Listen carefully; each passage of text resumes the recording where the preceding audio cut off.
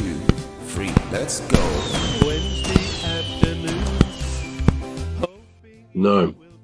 You know, so they can get a really rubbish coach, and they still be winning.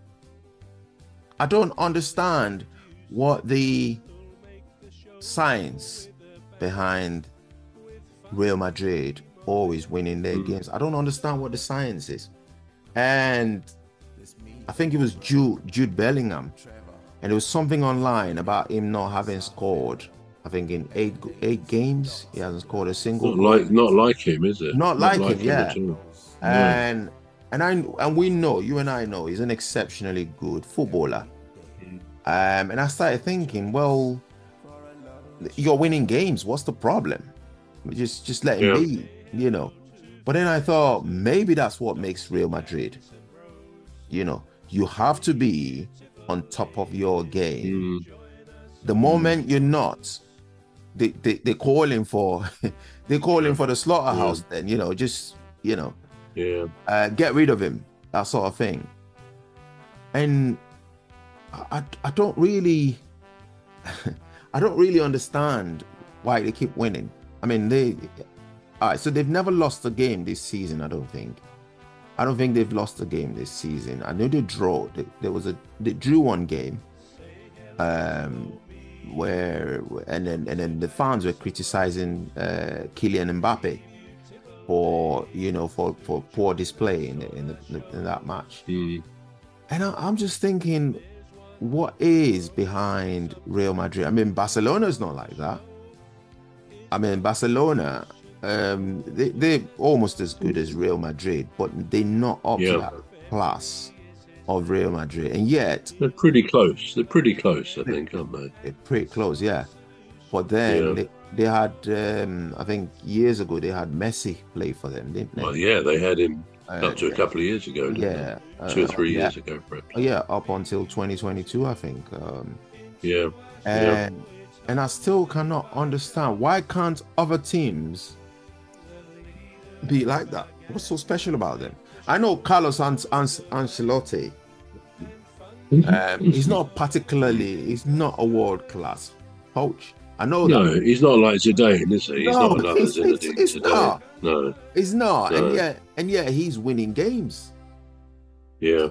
So that brings the question, bro. The question, it brings a totally different question. When I look at Real Madrid, all right, I look at other football teams, and I think, you know, you've got to win and lose. That's football. So with Real Madrid, they seem to have that winning mentality. It's like, we have to win at all cost. When I saw the game, when they were down 2-0 yesterday, I thought, this is it. You know, this is football. But then when they came back from 2-0 down to then win by 5 goals, I thought, what is behind this spectacular performance that they're performing? Now, here's the thing. Maybe, bruv, and I'm saying this with caution, maybe it's not about the coaches. Maybe we're attacking the wrong people. You know, because every time a team is not performing well, we heap the blame on the coach, and we say he's got to go. You know, he's got to go. We've got to bring in somebody new, and blah blah blah blah blah. Yeah. And then they bring in somebody new, and then sometimes it makes a difference, sometimes it doesn't. So maybe it's the team, maybe it's the football team, or maybe there's some magical spell there. No, it's a hard one, isn't it? I mean, it's an age-old debate. You know, the manager or the coach, or the players. You know, who has the greater influence? You know, sometimes if a team's playing badly, not really performing that well, like Palace at the moment, there's a lot of people say, well, you know, the manager's perhaps lost the dressing room, which is the expression, or perhaps he's not hard enough. Perhaps the coaching tactics are not particularly great. So the manager obviously does shoulder a lot of responsibility. And you think of someone like Alex Ferguson, who... Soft family and the ladies, Dr. Gladys and Phantom. And Rose, we all have a lovely show every weekday. So join us for a lovely show. Say hello to Phantom, Dr. Glass. And we say he's got to go, you know. He's got to go. We've got to bring in somebody new and blah, blah, blah, blah, blah. Yeah. And then they bring in somebody new. And then sometimes it makes a difference. Sometimes it doesn't. So maybe it's the team. Maybe it's the football team. Or maybe there's some spell, magical spell there. No, it's a hard one, isn't it? I mean, it's an age-old debate. You know, the manager or the coach, or the players. You know, who has the greater influence? You know, sometimes if a team's playing badly, not really performing that well, like Palace at the moment, there's a lot of people say, well, you know, the manager's perhaps lost the dressing room, which is the expression, or perhaps he's not hard enough. Perhaps the coaching tactics are not particularly great. So the manager obviously does shoulder a lot of responsibility. And you think of someone like Alex Ferguson, who possibly was the most successful manager, certainly in this country, and possibly in the world. I don't know there's too many other managers who achieved what he did, although he had a long time to do it, 27 years, I think, at Man United. Yeah. But so there's a lot of responsibility on the manager, quite clearly. And we know a good manager, who most people would define as a good manager, Ferguson, Guardiola, Klopp, they do achieve a lot of things the teams do. So that's one aspect. But equally, some fans, when it's not working, say, well, yeah, the players have got to take their share of the blame. They're not responding. They're not running hard enough. They don't look fit enough. It's just not they look disinterested. So it's a bit of a never-ending debate about who has more responsibility. I mean, I guess board owners will sack a manager when it's not working, right, which gives the impression they think it's all down to the manager, because I guess they can't very easily sack the team or some of the team. So they go for what they can control. They will change the manager in the knowledge, as I've just said, that the very best managers will usually achieve a lot. So you can't really imagine Guardiola going to another team after Man City. He said he wouldn't, you know, and as Klopp has said, they won't take another team in the Premier League, understandably.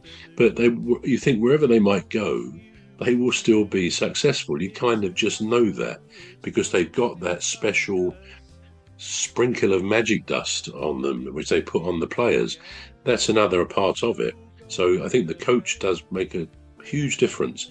But of course, another element is that they tend to be, these guys, these managers tend to be at the best clubs, the richest clubs. So those clubs like Man City, Real Madrid, Barcelona, and so on, they've got the resources to buy the best players. Now, we said about, you know, an open blank canvas isn't always a good thing, but actually, if you can go and put an offer in for Lionel Messi, or in his heyday, and others, you are going to attract the best players. And of course, players then want to go to those teams. The best players, you know, they aspire to go to those teams. A bit like Michael Olise from Palace, he wanted Champions League football, which of course he's got with Bayern Munich. Yeah, they want to go to the best team. So in a sense, Real Madrid, I mean, I don't know really, but I think their record of success, their track record, goes back a long time. I don't think this is just a 21st century phenomenon. I think it does go back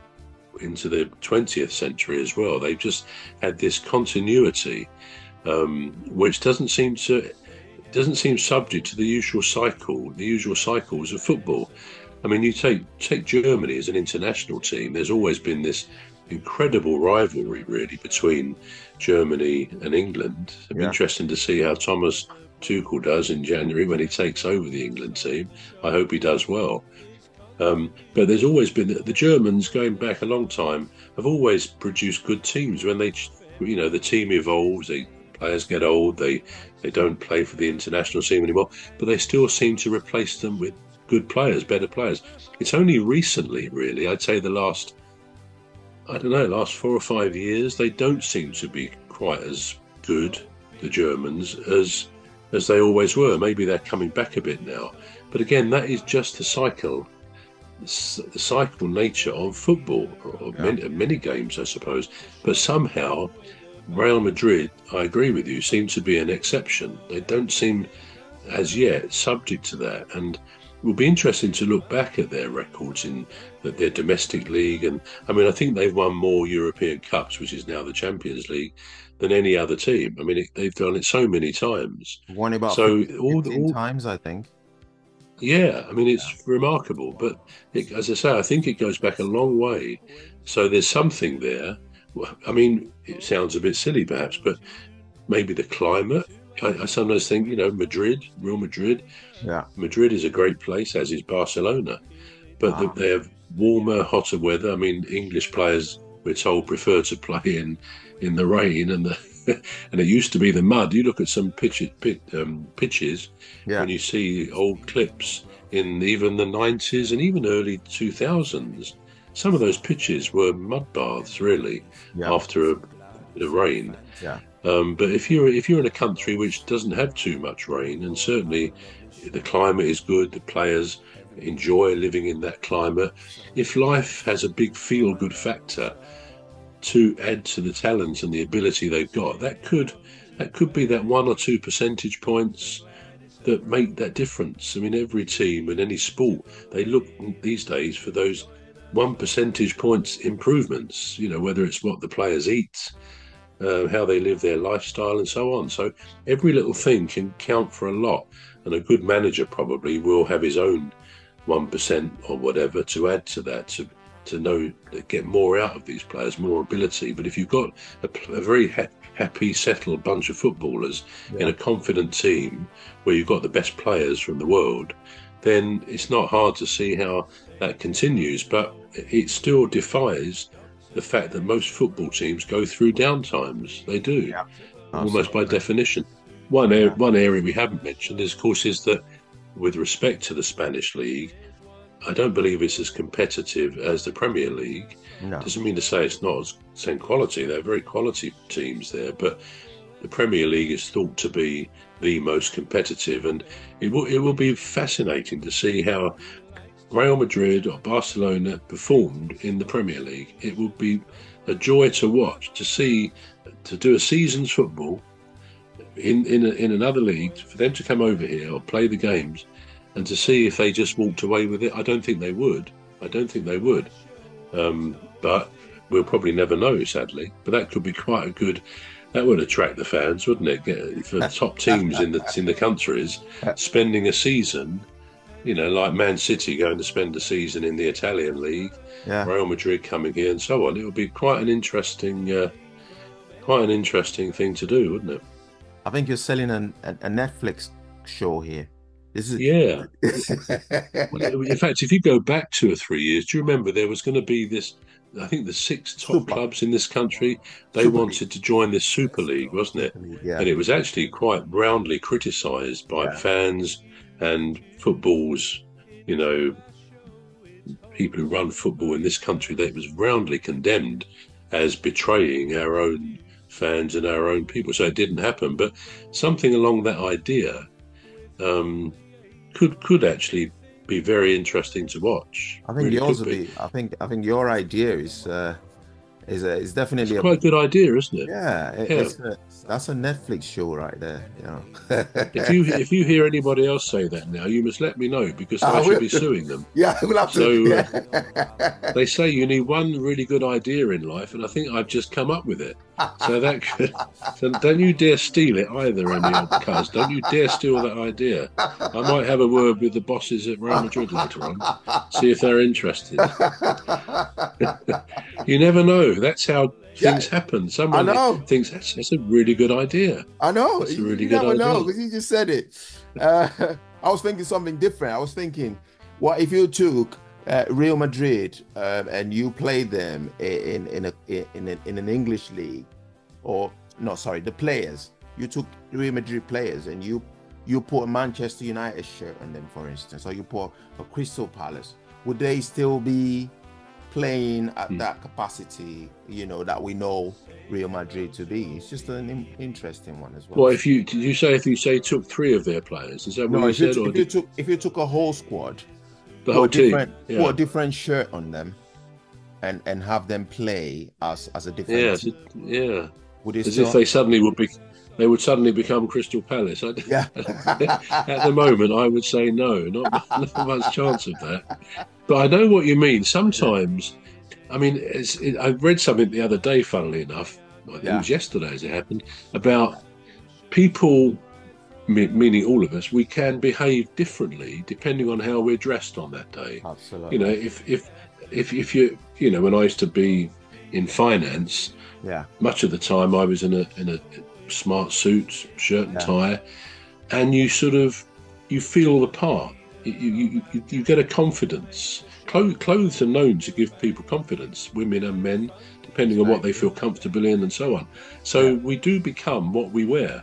So on that basis, I think there's a case for saying the Safero and the ladies, Dr. Gladys and Phantom and Rose. We all have a lovely show every weekday, so join us for a lovely show. Say hello to Phantom.